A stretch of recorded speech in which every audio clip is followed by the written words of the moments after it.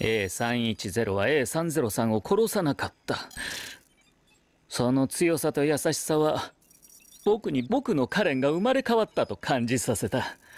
だが生まれ変わりなんてものは科学では説明できない。そう。A310 が僕のカレンと関係がある証拠がないのだ。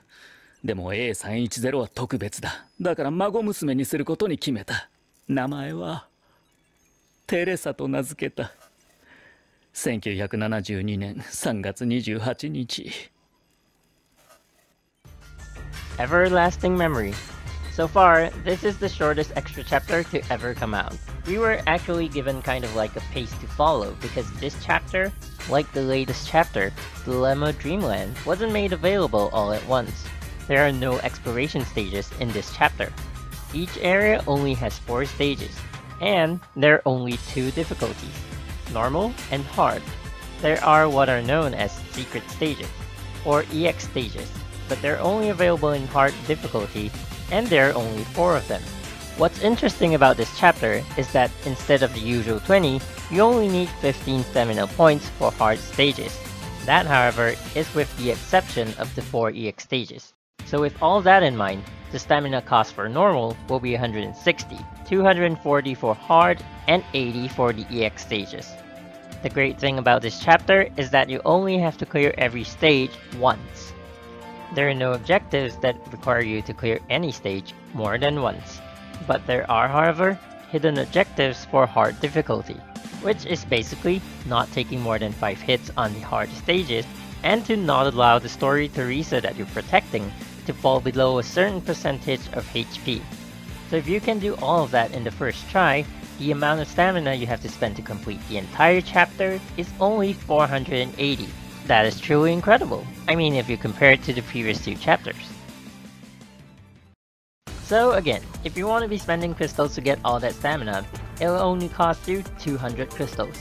So anyway, let's go on to the rewards.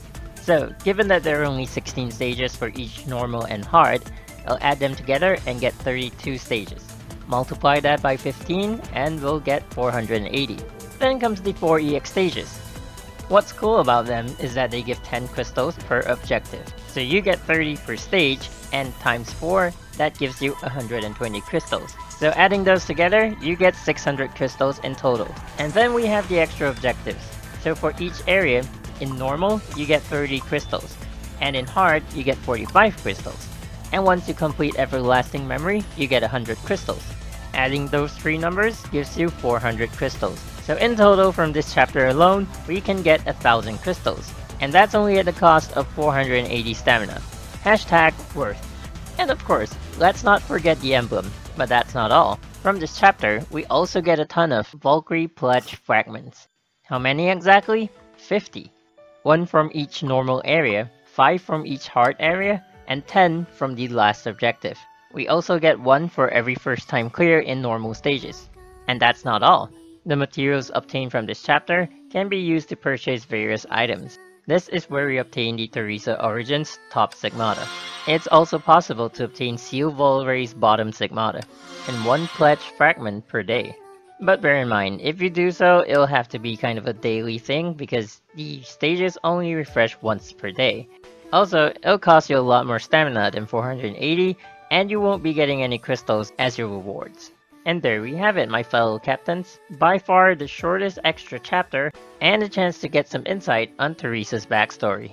So once again guys, thank you for watching, and stay tuned for more content.